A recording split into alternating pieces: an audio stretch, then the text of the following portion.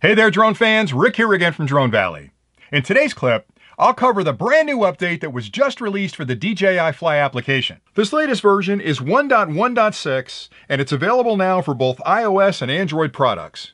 Now, I've had the code for a little over a week, and I've been out flying both the Mavic Mini and the Mavic Air 2 on this new version of the code. And what's interesting is that the behavior of the Mavic Mini is slightly different than the features and functions you can get out with the Mavic Air 2. Now, my suspicion is, right on the heels of this DJI Fly update, they released new firmware for the Mavic Air 2 that introduced a lot of cool features. And I'll cover that in a separate clip because there's a lot going on there.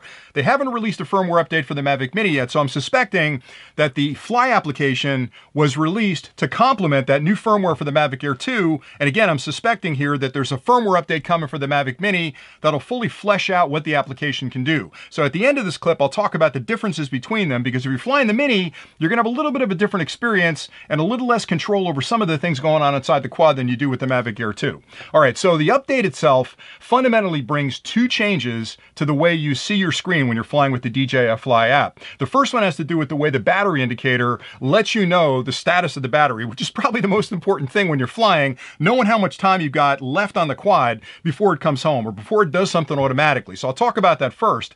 The second, which is a major upgrade, is the amount of control that DJI now gives you over two functions in the quad when you're flying. The first is pitch, down and up on the camera, how fast it moves and how smooth it is. And the second is yaw, how it spins in the air. And both of those can have a really dramatic impact on cinematic footage. When you're out there filming, if you don't have those adjusted right, you're gonna get a really kind of an awkward move of the drone up in the sky, and people are gonna pick up on that. So I'll talk about those adjustments in a little bit, what they mean, and which ones I'm gonna suggest you change and to what settings I use for myself when I fly. But let's first talk about the battery indicator. Now, I know this is a bit controversial, and I don't understand why, but I've seen clips out there already where people are complaining about this change. I think it's a really good thing, because what DJI was trying to do with this DJI Fly application as compared to the DJI Go 4 application is they were trying to make it simpler so that people could fly a little easier. They didn't want to have as cluttered a screen with all the indicators and things on there that were kind of distracting if you're trying to fly your quad. So I think the thought was, when they came out with the DJI Fly application initially, was to build a cleaner interface that was more intuitive and easier for pilots to understand, because let's be honest, when you're flying a quad, you're focused on what's going on with the screen, but you have to look up and make sure you can see your quad in the sky. The more things that are on that screen and the less intuitive they are, the harder it is for you to control that drone. And like I said, the battery indicator to me is probably one of the most important ones, because it's what keeps the quad up in the air. Now, what they've done with this new battery indicator is they've changed it to a circle that gives you the percentage of the battery that's left in the quad. And it's green, typically, if you're flying. So you'll see 79%, 65%, whatever it happens to be, is how much energy is still packed in that battery for you to fly. What's cool about that is if you tap that indicator, underneath it, you'll see three other metrics that are going to be displayed. The first one is when it's going to return to home. So it's actually counting down to let you know, if you keep flying and don't pay attention, at this point, after this thing gets down to 0, the quad's going to take over and start flying home. Now, you have the option to interrupt that. Dangerous thing to do, but I've done it before where it's triggered a return to home and I'm thinking, yeah, I got plenty of time yet, and I've got a beautiful angle on this shot. I want to get a couple more pictures, so I'll cancel the return to home and stay on scene to finish that filming. The second indicator is when it's going to do a mandated landing, where it's going to go to automatic landing. Now, if you ignore that return to home for too long, the quad's going to go, Rick, I know you don't want me to come home. I don't know why, but if I don't do something, the battery's going to drain completely. I'm going to fall out of the sky. So that mandated landing, or that forced landing, happens if you try to fly too much longer past that return to home. The drone's going to take over and start landing. You can cancel that one as well if you want. Now, that's where it gets really dangerous, because all you've got left in the battery is, you know, you don't have enough juice to get home.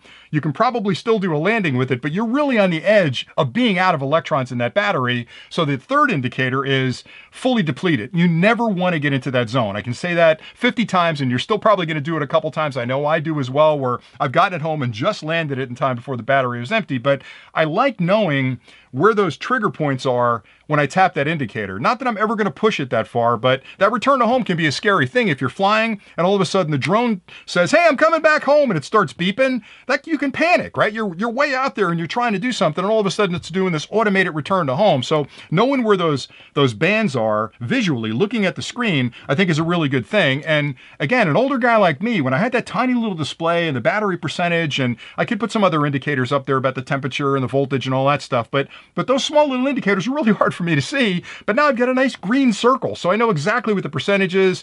And if I'm curious about the return to home, I just tap it. It drops down the menu, like I'm showing you now, and you can see exactly how much time you've got left. My only pet peeve with this is that they didn't do it in standard time format. They did it sort of in feet and inches, which doesn't make sense to me. Maybe that's an international standard. I probably should know that as an engineer, but to me, it would have made sense to do minutes, double dot seconds, right? So I know exactly how many minutes and seconds I've got left, but either way, you can convert it in your head. It's just one more thing I have to think about. All right, so that's the battery indicator. And again, I've seen some clips online where guys are saying, man, I hate this. I like the old one. I really wish they didn't change it.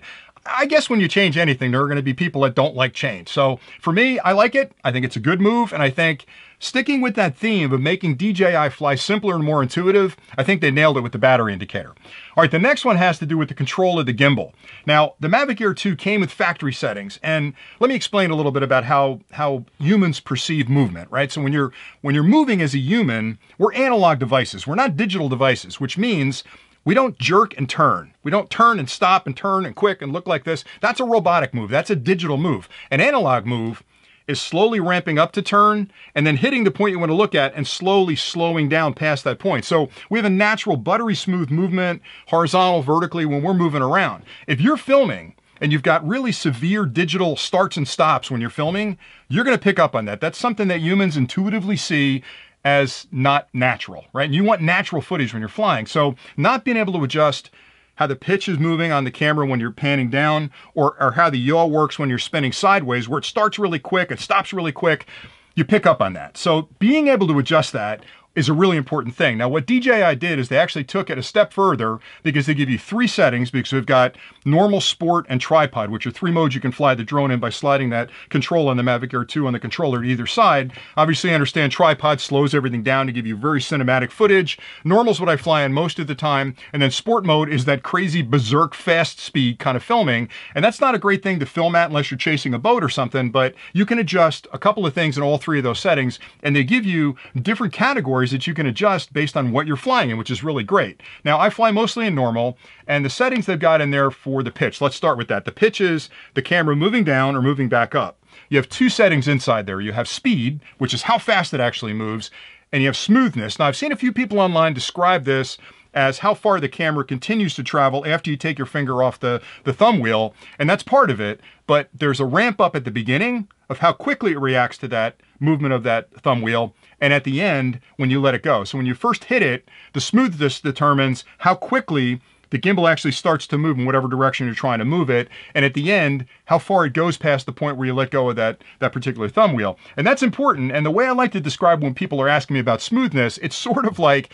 when you were a kid, or maybe an adult, you're out on an icy lake, and you want to run across the lake. For whatever reason, I'm not doing that at my age, but if you want to run across the lake, you got to get started. So you start running like this, and you can't really get traction because you're on ice. So it takes a couple of seconds for your traction to kick in, and then you start moving, and you ramp up really slowly to your high speed, and then you're booking across that lake, and then you want to stop on the other side. Well, the minute you stop running, you're going to slide past the point where you want to stop. So that's what smoothness is, that slow ramp up to speed and then ramp down from speed at the end. And that's a very natural movement. So adjusting the smoothness so it doesn't jerk into a movement and jerk out of a movement is really important, and they give you that adjustment.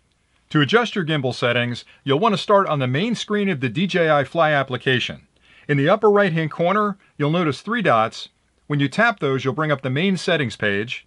Across the top are all the categories of adjustments you can make to the quad. You'll want to tap Control and then scroll up until you see Advanced Gimbal Settings and tap that.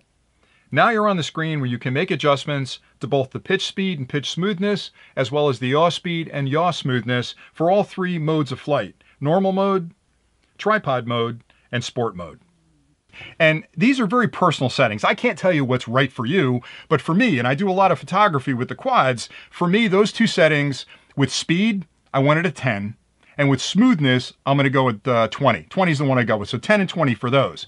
Now that's for the gimbal pitch, for going up and down like this. For yaw, which is the movement of the drone sideways, again, remember I said we're analog creatures, so smoothing this out is great, and making it slower so it looks natural is great, but if you don't adjust the yaw, you're going to jerk sideways when you're trying to pan across the field or something, so you definitely want to adjust those as well. Now, here it's a little bit different, where I want them to be a little bit quicker. Now, I'm talking about normal mode right now, but in normal mode, I want that yaw to be a little bit quicker, so I set my yaw, both my speed and my smoothness, at 35. So I've got, for my pitch, I've got 10 and 20 for speed and smoothness. And for my yaw, I've got 35 and 35. And for me, that's perfect because it gives me the yaw movement a little bit faster, which is okay because I've got the smoothness pretty high. So I'm going to kind of swing into that slowly, but come pretty quickly to that turn and come out of that turn the same speed. But with my gimbal movement up and down, I really want that pan to be sort of natural when you're looking down at that landscape or looking back up at the horizon. So those are the settings I'd recommend. Now, what's interesting here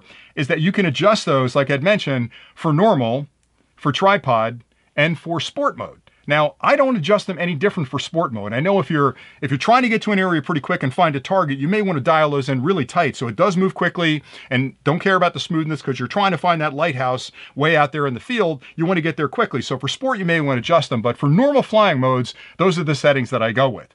Now, the last thing I want to talk about is the differences between these two quads. With the battery indicator, you see the battery indicator on the Mavic Mini, but for me, maybe it's just me and I've got to update firmware or something, but on the latest version of firmware I have, I get the indicator showing me the percentage, but when I tap on it, all those metrics below it are blank. Now again, I think there's probably a firmware update coming from the Mavic Mini. I don't know that, but I'm assuming there might be, to fix that, to give you the same metrics you get on the Mavic Air 2, but for me, that's blank. I like the fact that I can see there's 79% of the battery left. I would love to see what the return to home, what the forced landing, and what the depleted battery levels are with that. So hopefully they'll fix that. As far as the adjustments go, you get the adjustments on the Mavic Mini, but you don't have as wide of an adjustment range. You basically don't have any control over the yaw yet. You have control over the pitch, which is great. I did a clip on that, and actually I picked the exact same numbers I gave you in this clip as far as my recommendations go. Speed 10, smoothness 20 on those, but there's no yaw adjustment. So again, they updated the firmware here to enable a lot of that stuff. Maybe there's a firmware update coming that'll enable it on the Mavic Mini as well. Yaw to me is not that, it's important, but it's not as important as the pitch. The pitch is really a big one that you'll pick up on. So hopefully we'll see those updates coming for that. But anyway, that's it. Now, I've also got a clip that I'm working on talking about the firmware update for the Mavic Air 2, because that was a major update, and there's some incredibly cool things in that firmware update. I've had it for a little while. I've been playing with it. I'm telling you, the thing I love about companies that build digital products like this, especially companies like DJI that stay on top of their firmware, is they can sell you a product that does some pretty cool things when you buy it.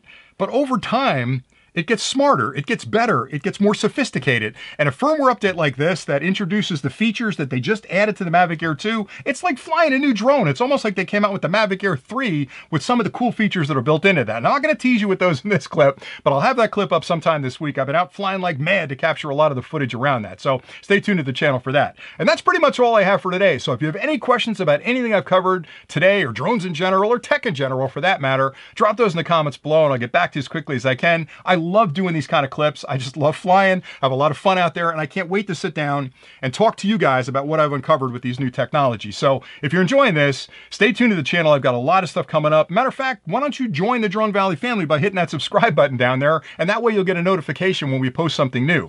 Another thing I did want to mention before I say goodbye today is I have another drone giveaway coming up this week. We just gave away the Mavic Mini. I have another drone we're going to be giving away this week, so you definitely want to stay tuned to the channel to enter that contest and maybe win that product. If you need accessories, I say this every time, you can hit the website. We've got a ton of accessories for both of these drones and pretty much every drone on the market out there today. We'd love for you to support the channel by hitting the website and buying those products from us if you feel that's something you'd like to do. So thanks again for watching, and until next time, happy flying.